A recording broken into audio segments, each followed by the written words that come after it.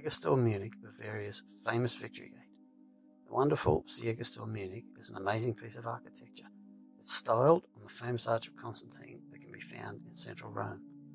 Traits from the Arc de Triomphe in Paris and from Berlin's Brandenburg Gate also appear apparent, as there are striking similarities in some of the structural design aspects of the Siegestor to both of those well-known, world-famous landmarks.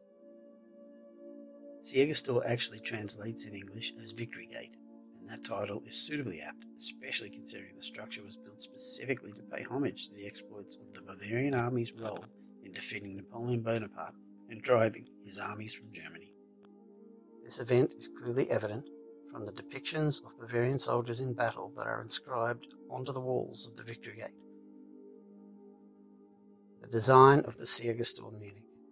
This is one of Bavaria's most famous architectural marvels, and at 21 metres in height, 24 metres in breadth and 12 metres in depth, the Victory Arch totally commands the surrounding area between the districts of Schwabing and Maxvorstadt. With a lion Quadriga, or chariot, sitting atop, the Siegestor gives off a powerful, almost mystical aura that is hard to miss for any visitor to this part of Munich. Unlike the usual shaped Quadriga, such as that which adorns the apex of the Brandenburg Gate, the Siegestor's Quadriga sports 4 lions pulling the chariot rather than 4 horses. The lions signify Bavarian heritage and sit proudly as testament to the powerful Wittelsbach family dynasty who had ruled Bavaria over half a millennia.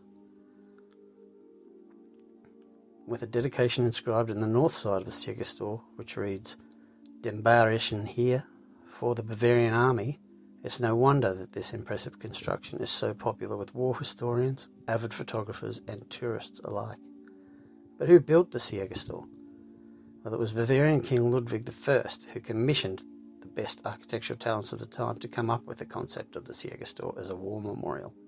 King Ludwig then entrusted those architectural candidates with the Victory Gate's conception in the early part of 1842. Ludwig himself actually paid for the memorial archway from his own pocket, at a cost at the time of 420,000 florins. Finally, and after much deliberation, it was architect Friedrich von Gartner who came up with the agreed-on design of the Victory Arch and who oversaw the Siegestor Munich construction in 1843. Coincidentally, Gartner had spent time on his architectural education in both Rome and Paris, where he had certainly gained a measure of inspiration for the Siegestor's design. Unfortunately, Gartner passed away in April of 1847, so it was left to his apprentice Edward Metzger to complete the construction of the Siegestor Gate in 1852. Breathtakingly beautiful in its physicality, the vintage Gothic neoclassical design of the Victory Arch has a bronze effigy of Lady Bavaria, designed and sculpted by artist Johann Martin von Wagner, riding the chariot atop the Siegestor.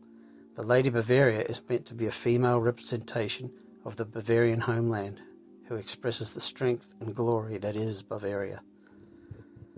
The destruction and resurrection of the Siegestor. The devastating aftermath of the Second World War in Munich saw the Victory Gate heavily damaged, and it was decided by city administrators that the memorial should be completely dismantled. Thankfully, this did not happen, and instead plans were made to restore it to its original and glorious condition. After being painstakingly repaired and fully reconstructed, the Victory Gate was declared a monument of peace, and the words "dedicated to victory, destroyed by war, urging peace" were inscribed upon it. Where is the Siegestor Gate in Munich? Well, the Victory Gate is located where Ludwigstrasse ends and Leopoldstrasse begins, right by the Ludwig Maximilian University campus just to the north of downtown Munich. To get there, well, you can walk to the Siegestor Munich. It's about 1.5 kilometres from the city centre from Marienplatz. A train, the closest U-Bahn underground station is Universität München, which is on both the U3 and the U6 lines. It's only about 200 metres up Ludwigstrasse from U-Bahn station. At night, the monument is illuminated wonderfully, and you can almost imagine those triumphant Bavarian troops from the German-Franco War marching beneath the arches into the city. Nearby to the Siegestor Munich, you'll find the English Gardens, the Munich Residence, Königsplatz, Munich's Hopfgarten, and so much more. There's plenty of things to see and do in the immediate vicinity, and you could easily spend a long afternoon here enjoying the sights of the area.